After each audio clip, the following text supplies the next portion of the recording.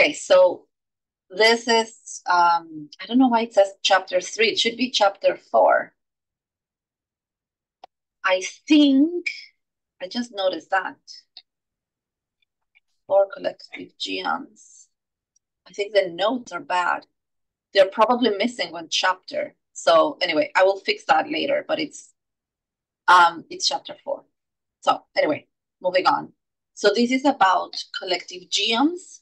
Last week we saw individual geoms, which means that you're only plotting like one scatter plot, right? Like you're not combining it with anything else, like let's say a scatter plot and lines.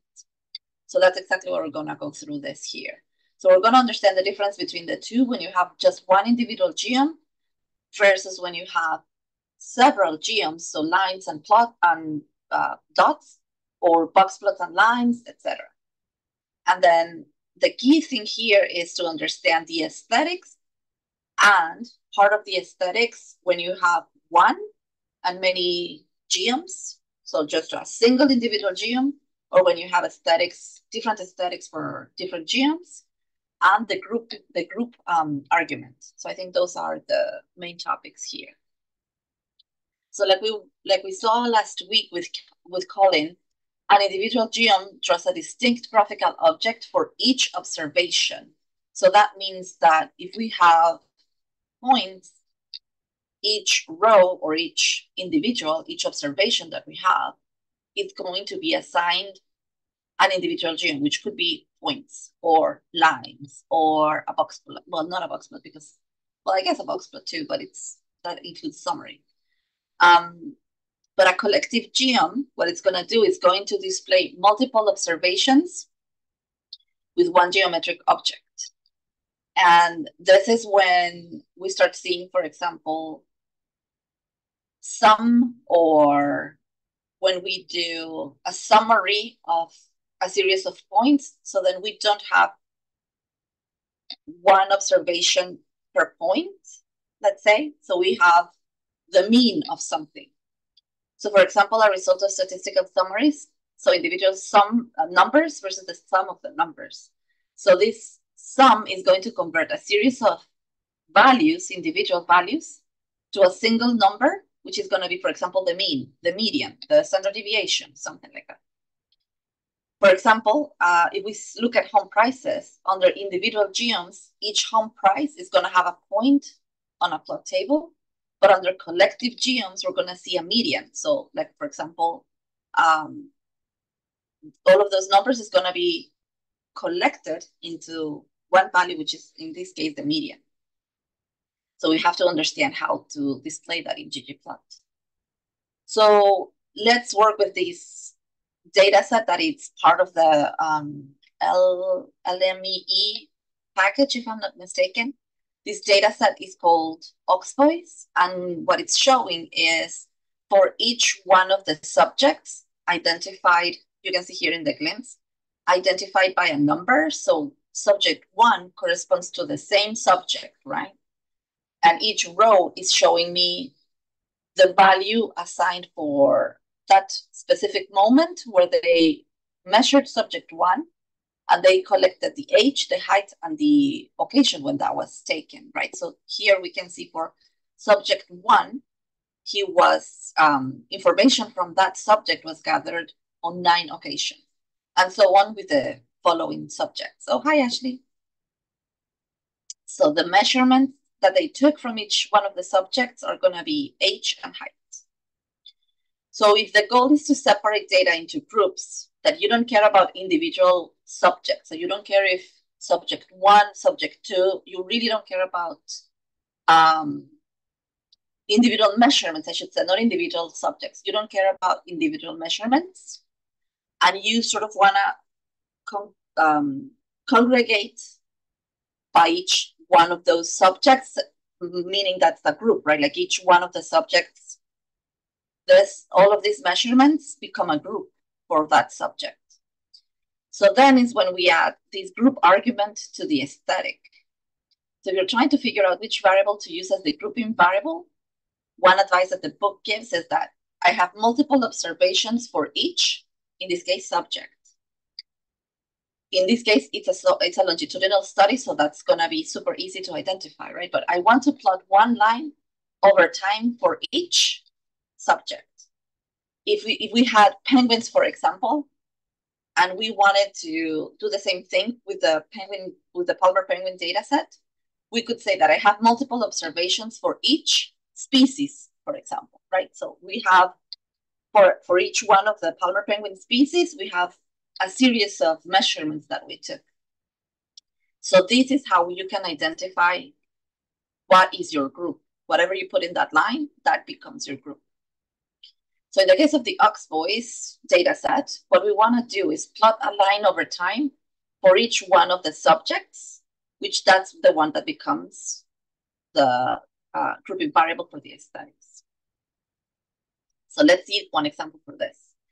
So if we have our ggplot, we're using this Ox Boys data, and we are putting the aesthetics in that ggplot first layer.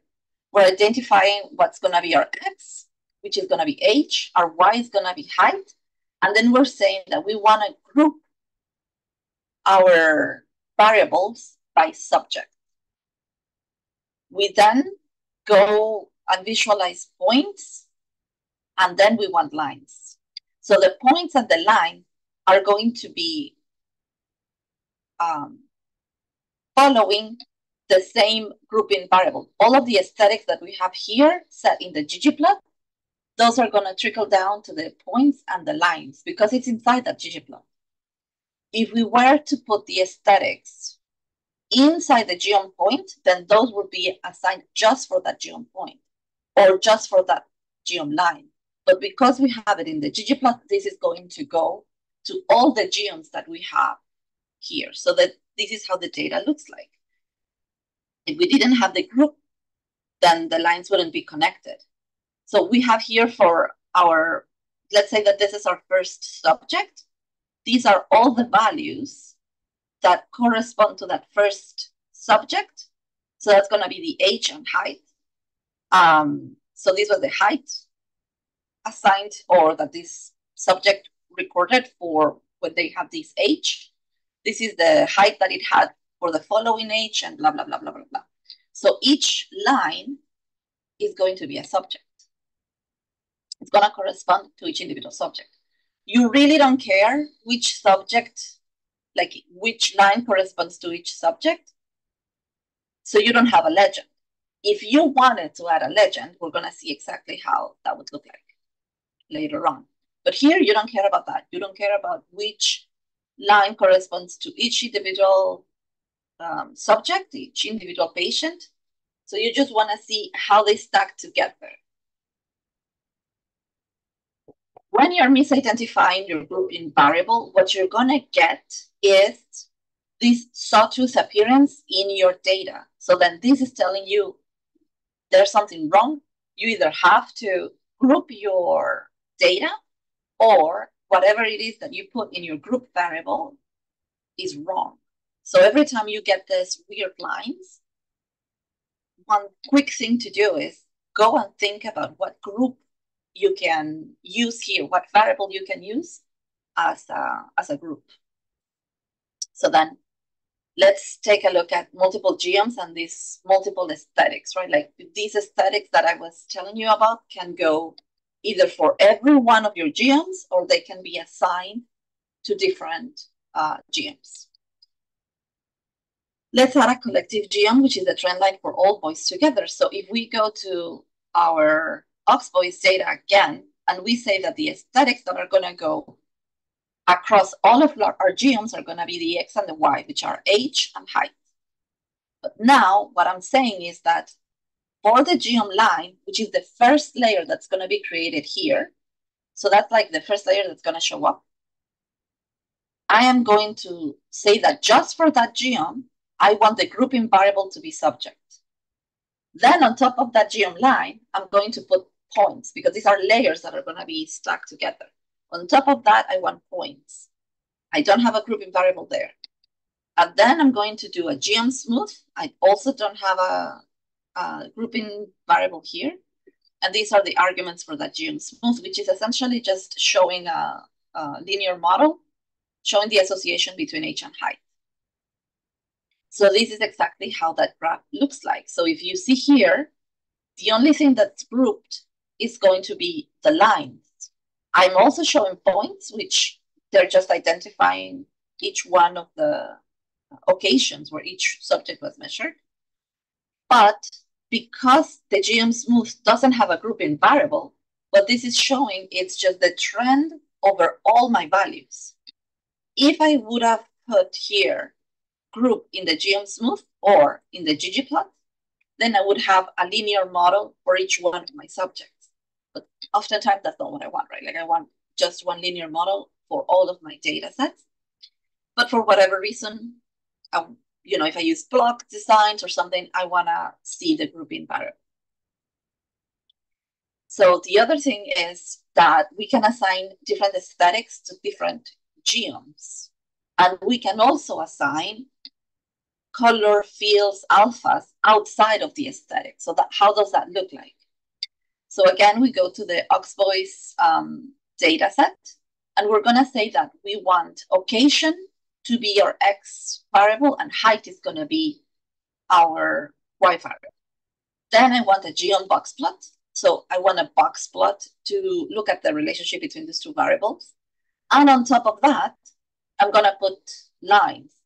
But those lines are going to be grouped by subject. So whatever I put inside the aesthetics, that's going to control, or that's going to call or use a variable from my data set. Then if I put color, for example, outside of the aesthetics, that is going to accept one value or many values. It depends on if you have different groups, etc.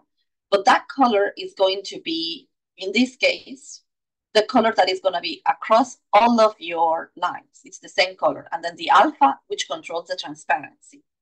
So this is what the variable looks like.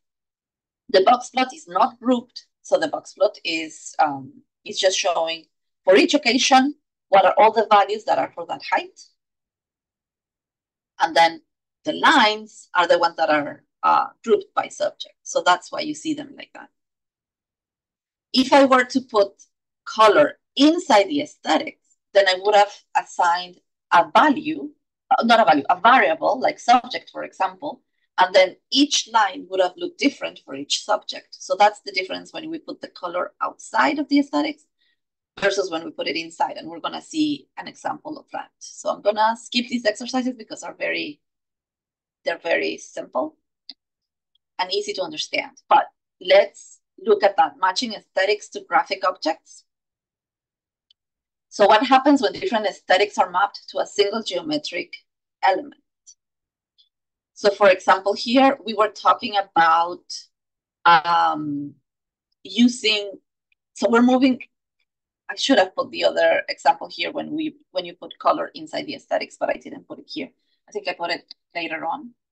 So we're moving to a different topic right now, which is, so sorry about that, but the book is, like I said, a little confusing. So now we're moving to another topic. The topic now is when we have discrete and continuous variables that you are using in the aesthetics. So how does that gonna look like? So for example, here, the question that the book was talking about is what happens when different aesthetics are mapped to a single geometric element, or when you have each one of your geoms with a different aesthetic, right? So the lines and paths operates on a first value principle. Each segment is going to be defined by two observations, and then ggplot is going to apply the aesthetic value, for example, the color, associated with the first observation when drawing the segment. So it's like that first one, and then it's going to move to the next one. So let's see an example of that. If we create this this fictitious data frame with just x1, 2, 3 and y1, 2, 3, and we assign a different color to each one of our x, y values, x and y values. So then what we do is we put that into a ggplot, but we say that inside the aesthetics, we're going to assign for color, we're going to say each one of those values that I have for color I want it to have a different color, a different value. So that's why when color, fill, or shape, when those are inside the aesthetics, you can use one of the variables that you have in your data frame. When they are outside, then you can assign the color, the exact color that you want, or the exact shape that you want, if it's a triangle or whatever. So then here, the only reason why they put factor here is so that it's not seen as a, so that it's seen as that it has an order, that it's 1, 3, and 5. That's the only reason why they put factor here, which you could have also done in the data frame, modified it as a mutate with a factor there. So then what you do is, if we do want to see a linear, a line going through our points, our x and y values, and we're going to say that all of them correspond to one group, so they are all part of the same thing. So group them like that. That line is going to have to go through all of those points. If not, then each individual one would have had a line. So that's why they are grouping it like that. We're controlling outside of this. The line width, we give it a value, which is going to be 2 in this case. The higher you go, the thicker the line is going to look like. And then we also want points for each one of our XY values. And the size that we want is going to be, again, outside of the aesthetics. So all of the points are going to have the same size, and it's going to be, in this case, 5. If we would have put the size inside the aesthetics, we would have had, for example, for color, each color would have had a different point size, because we're calling a variable. So then this is what the graph looks like. Obviously, this has, no context. This is just a series of points. And each one of so this is what this paragraph was talking about, that the first value is going to be assigned that first color that you have. And then, so that's going to be the point. That's going to be the point and the line, because both of them are under color, right? Like color is controlling all of them. So we're going to have this one for the first value, green, which is the second color for the second value. And then the third value, it's going to be the point and then the corresponding line, which we don't have another line anymore, right? So that's where the third color is going to go.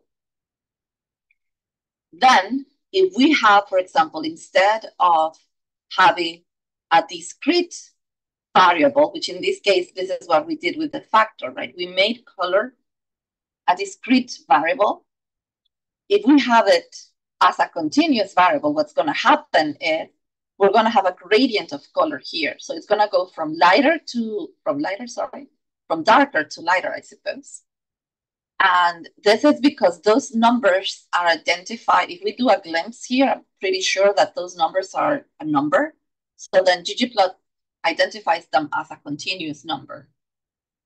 And again, the rest stays the same. So that's the difference. I think we all have done graphs here, so we all know about this, right? If you want to have, however, this obviously follows the same rules here as in the first value is going to have the darker color, and then the second value is going to have the lighter color.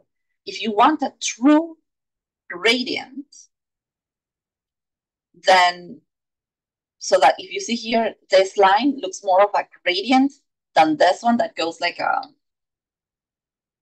this is just, all of this is the same color, and then all of that is the same second color, and it goes like that.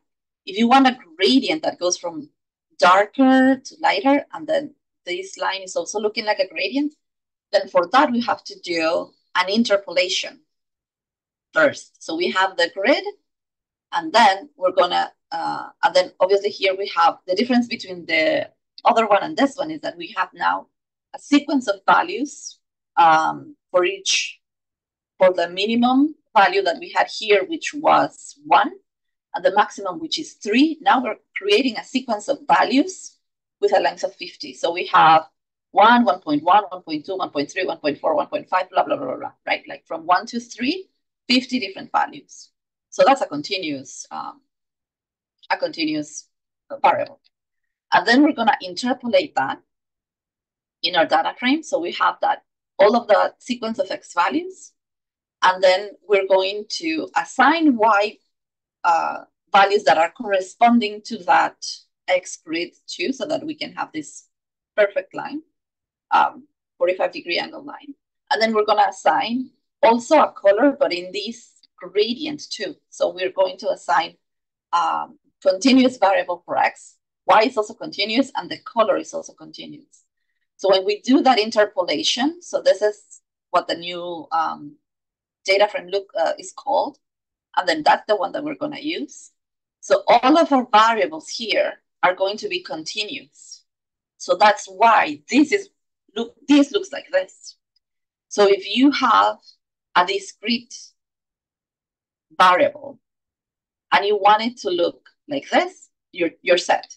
But if you want that discrete variable to look like a gradient, then you have to do something like this. You have to do that interpolation. Okay, that was a big thing just to say, if you have a continuous variable, put them in here, and then your graph is going to have a gradient in your color palette, right? Because you already have a continuous one. Okay.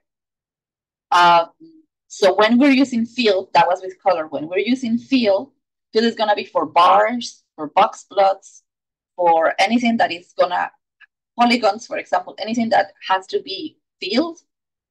Color is for points and lines, if I'm not mistaken. So then in this case, if we're going to do a geom bar, what we have here are bars that need to be filled with color. So that's why we use that, argument. And then here what we say is with geom bar, this is going to count for us. So we don't have to assign it a Y variable. So we're working here with MPG, which is the car data frame. So then what this is going to do, geom bar, is going to count for each one of our classes how many times that was repeated. So that's what geom bar does, as opposed to geom call. With geom call, we have to assign it a Y variable, but here we don't. It's going to count for us. And then inside the aesthetics again, we're going to give it a variable for the field. So we want it to be, I don't remember what this DRV variable was, but this is a categorical or a discrete variable. And then this is what it's going to look like for each one of my classes of car. Then it's going to be divided by these sections, right? By this. And it's shown in the color. If we have a continuous variable in the field, like for example, I think this is horsepower. I don't remember. For the way that looks like, it's going to be like this. If our continuous variable is going to be, again, it's going to follow like a gradient. But here it doesn't really make a lot of sense because it's counting how many observations we have for each one of these values, but then this is not necessarily what you want. How do you interpret that? Because it's a count variable, right? So these graphs are really horrendous for showing this. And I should have used Palmer Penguins, but honestly, I didn't have much time. I'm sorry. And that's it, you guys. That's all the book goes through. The examples or the exercises are super, super simple. But I think that here what they were trying to show is just when to use the grouping variable and the difference of having the fill and color inside the aesthetics, outside the aesthetics, and what happens when you put it inside ggplot or inside the geom. I think those were the ideas here, but yeah, again, it was a little. I don't know if you guys have any comments, anything that you wanna say. Yeah, so Kaya? yeah, so Or Colin, yeah. oh, sorry, Kaya, you had your hand up. No, that's okay. Feel free to go first. Yeah, so I just kind of want to go back to the discrete versus continuous variables. So like the last example, just so that I understand, I think this goes back to like the line that we were talking. So the last example, the one that's not the greatest, that uses like the fill with a continuous variable.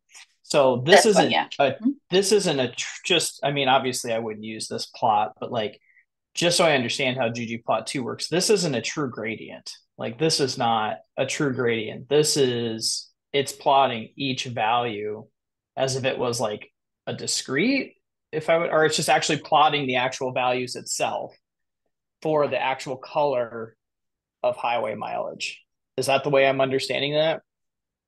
So I think what this is doing is, okay, let me go to R and let's go to that one. You guys can see my RStudio here? Yep. Yeah, we can. Okay. So if we do this one, if we run it, okay, yeah, this looks horrendous. I don't even know why they are doing this. So the warning that you get, and I don't have that warning. Oh yeah, I have that warning here. So the warning says that the following aesthetics were dropped during statistical transformation, which is the fill. This can happen when ggplot fails to infer the correct grouping structure in the data. So there is no grouping here. So I think that what ggplot is trying to do is for each one of the HWY, let's do that here.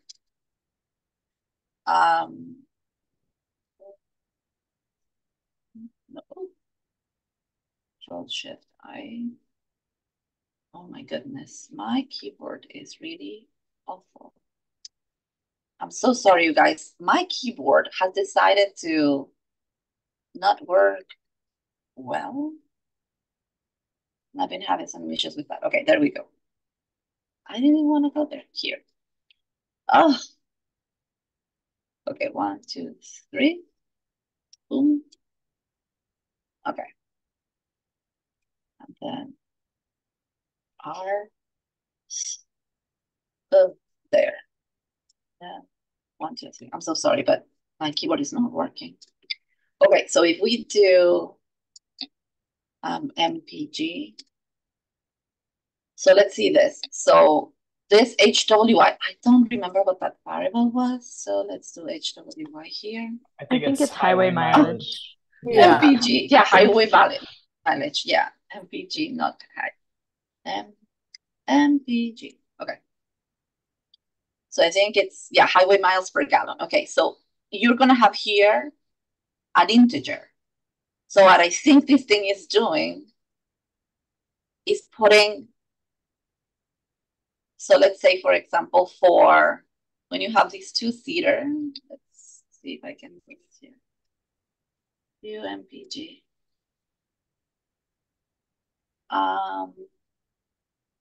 Here. So when this two-seater,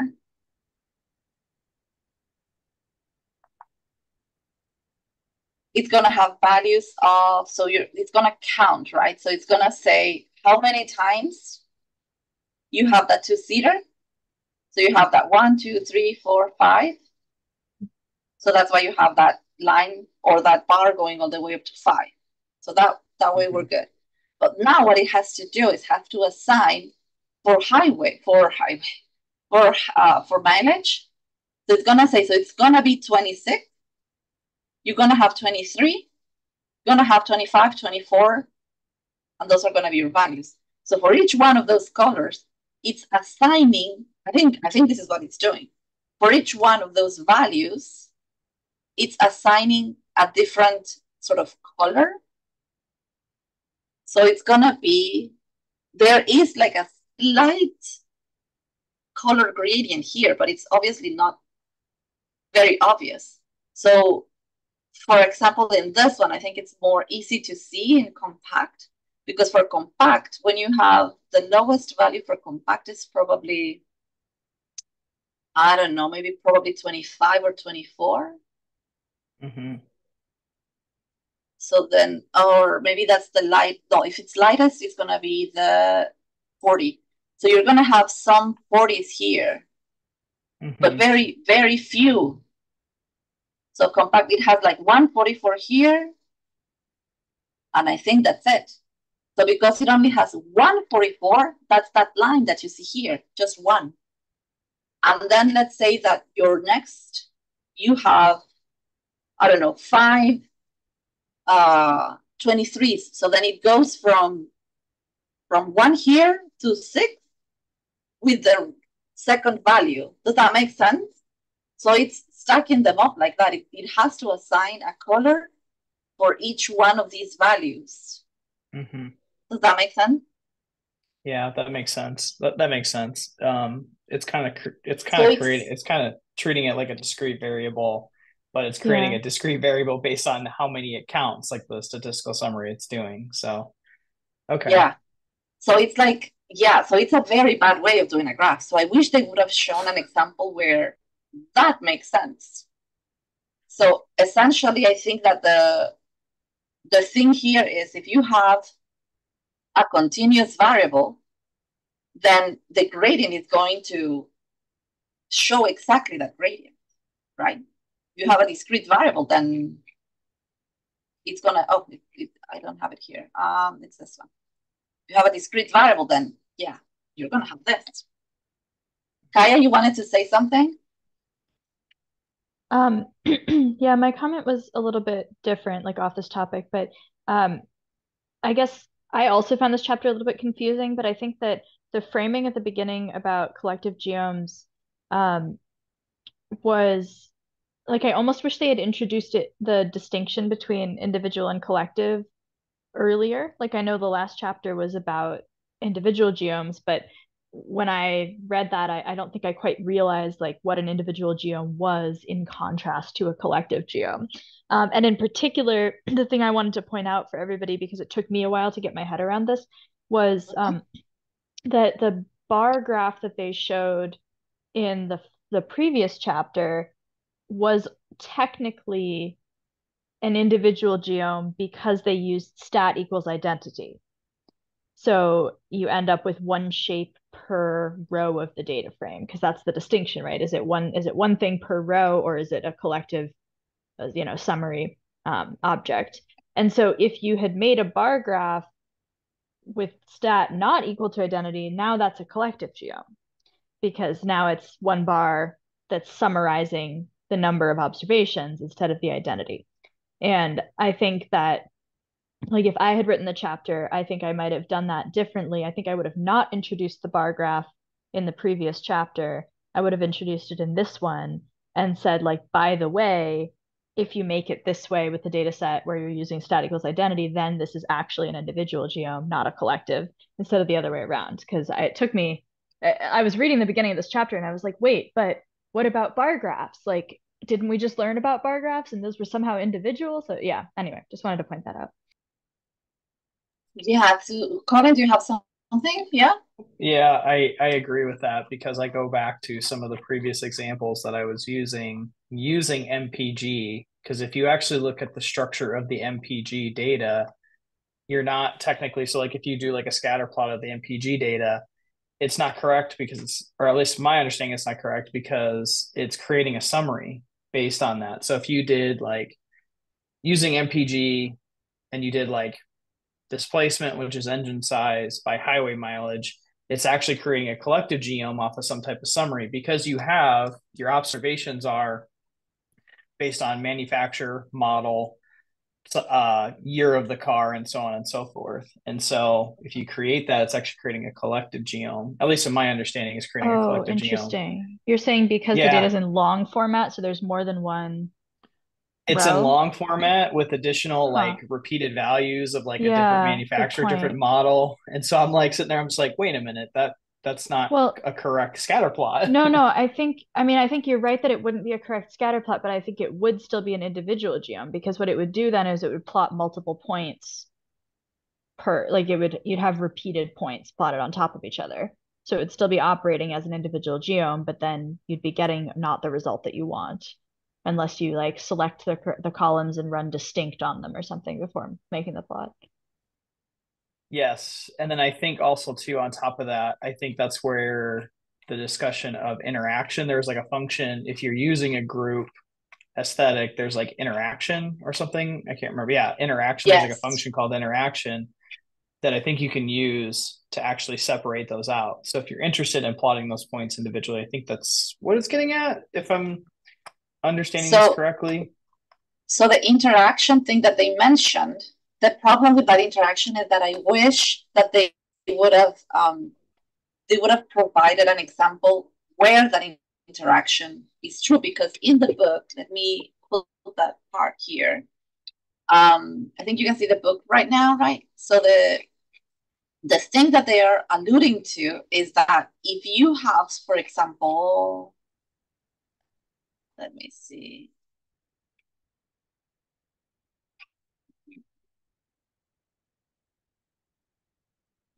Yeah. It has to be over here. Anyway, but the thing that they say is that if you wanted to do an interaction between two variables in the group, oh, here it is. If a group isn't defined by a single variable, but instead by a combination of multiple variables, use interaction to combine them. So that's great. But the problem is that they provide this as an example, but those variables don't exist. So we cannot see how that graph looks like. And I thought about, but I didn't have time, but I thought about like making the data, what do you call this thing? Like making like fictitious data where I assign school ID and student ID so that we could actually see this interaction. But, you know, I didn't have a lot of time for this. But the idea is that this is going to combine. So when school ID is 1, for example, and student ID is 1, that's going to become your group. And that's going to be one of the lines that you have. And then the other line that you have is going to have for school ID 2 and student ID 2, for example. And then, you know, 1, 2. And it's going to create this interaction between these two variables so that each group is all the school IDs with all the student IDs, right? So, but those variables don't exist. That's the problem. So it was so silly. This chapter to me made absolutely no sense. I don't even know what they're trying to, other than the topics that I tried to tell you.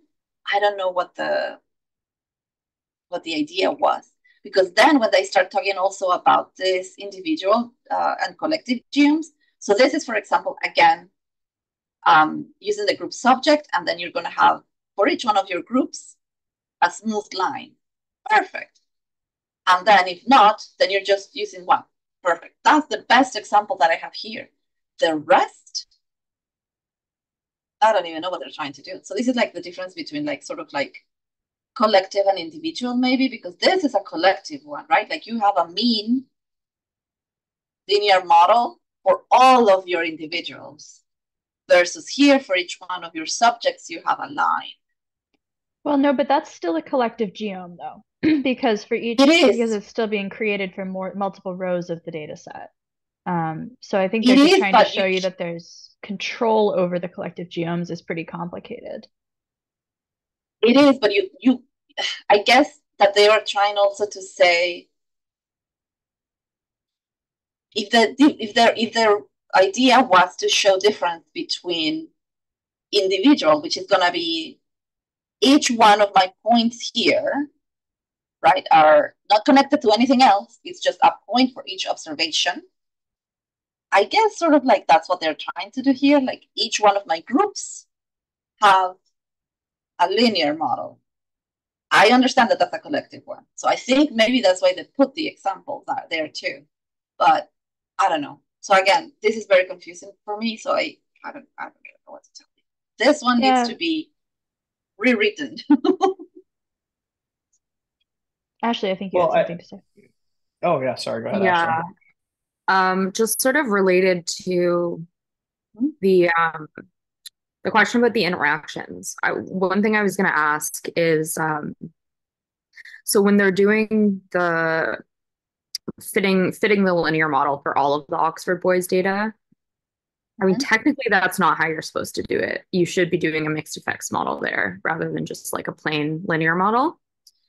Does anybody know if you can do that just in ggplot? Like, would using interaction effectively do that? I think that, so first part of your your question, this should have been a GLM or something like that. I think that's what you said, a mixed model. Yeah. So I think it depends. If you care about seeing differences across your groups, then yes. If you just want to say, let's just put everyone together and see what happens, what's the overall trend, then that's why this is, again, a silly example, right? Like that's why they went with LM. In my understanding, you have to use other packages to do mixed models. Yeah. For geom smooth, let's take a look at the one that it accepts. Geom smooth. Yeah, maybe you might be able to do it there. I don't know.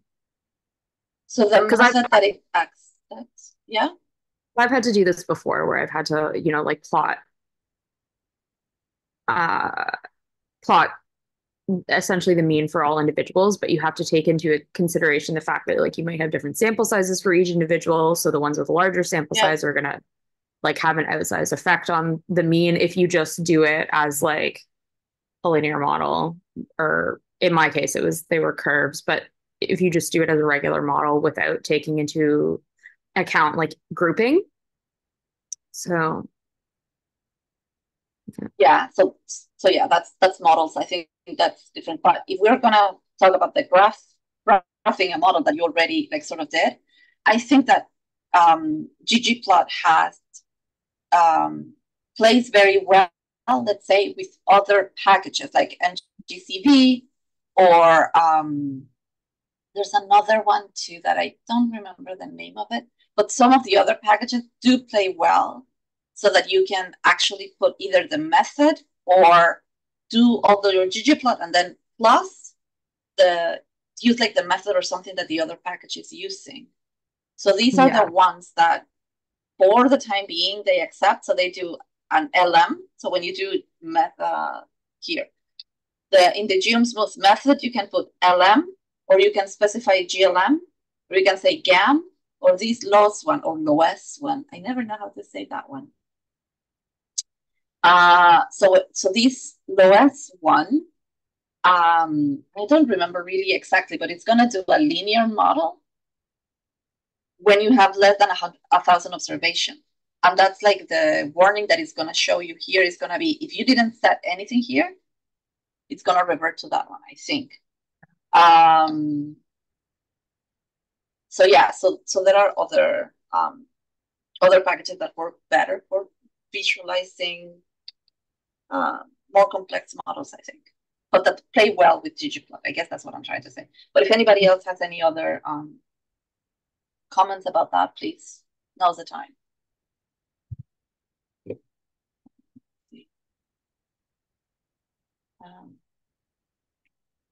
Yeah, I'm trying to. Yeah, it was mostly just that I've had to do this before, and then I think I like, I ended up just like making my own confidence intervals instead of like letting ggplot do it. And I think I probably could have used smooth with the formula argument, but I don't know. That's a problem. Yeah, that's a good question. When to use the geom smooth? I think maybe we can devote some time to talk about that. Maybe not right now, but maybe it's part of another chapter or something. Because I think I agree with you. Let's explore the geom smooth a little bit more. In my models, like Bayesian models that I have done, I do like my data frame, my table, it already has like my curable interval. And if I'm doing a mixed model, like you said, I also create like my data frame with all my data that then I put in ggplot, but I don't use the geom smooth so that ggplot do the model for me. Does that make sense? Yeah. And I think it can be done. I do it using other packages, right, separately. And then I just use ggplot to visualize what I already estimated. But I think you're right that we should explore geom smooth a little bit more. So let's put a pin on that one, so that if there's no chapter on geom smooth, maybe we can talk about it in one of the other chapters. Because I don't know. I also wonder if it would be helpful since this book, like they're currently updating the edition, and that's why some of the chapters are weird. I wonder if it would be helpful if we just like made note of the things that we find confusing or strange, and like we can send it to them and just be like, hey, we did this as a book club.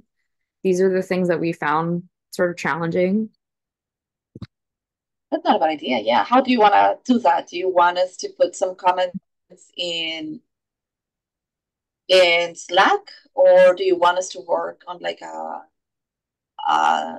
drive, like a document in Drive where we put for each one of our chapters some bullet points with observations?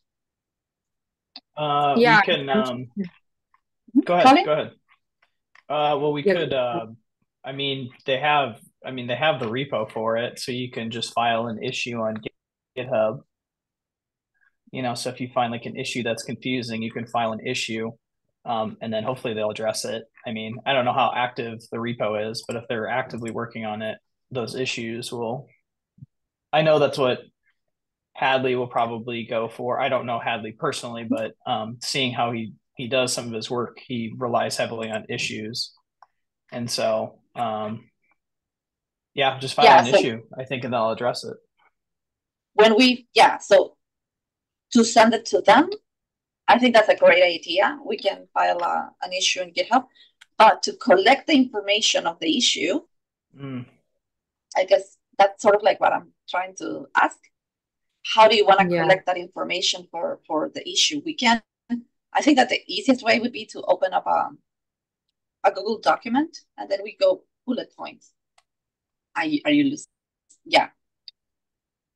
I don't know what you think. Yeah, that works. That works. Or that works. Or that works too. I mean, just as long as you have like a centralized location of like, these are the questions that we have regarding this. I think that would work for me. All right. Yeah, I like that idea actually. But yeah, we can do that. I will let John know so that he's aware of that we're doing this, because obviously he's our beloved leader and we follow his lead. This is his. Yeah, this is his. He might have some suggestions on the best way to go about it too. Okay, I will write that down in the Slack thingy, so that it's public for the book club, and I will tag him and say, John, we discussed this today. What do you think? So that he's aware of that, and you all can see what I put there, so that you can comment too, and then add for more things to the message. Because if they're actively, like you said, if they are rewriting it, then maybe we're still, we could still make valuable contributions, right? I mean, the last update on the branch, or the last update for their main branch to the book, was last year. But I don't know if there's other branches. Yeah, I don't see any other branches right now. So they might be working on something else, but they'll come back to it. But yeah, as of last year, there hasn't been any pushes or any commits to the main branch of the book. Okay. Yeah, that sounds good. Maybe John knows too, because he knows everything. So he might know if they're actively working on it or if they just abandon the project. Yeah, he might know. I don't think they abandon it. I think what they do is like they focus, like they'll like dig really, really deep into something, like spend a lot of time on it, like fixing the repo or fixing the books and stuff, and then they'll push out an edition, and then that's how they kind of work in like blocks of areas. And then I don't know what they're working on currently, but that's kind of how they work. It's like they'll dig into like one thing really, really focus on it, get it all cleaned up, and then pull in everything, and then they'll move on to another project, which is interesting to see. That's true. You guys, I have to go because my boss is here and I have a meeting, but we will reconvene next week, okay? Thank you all for being here.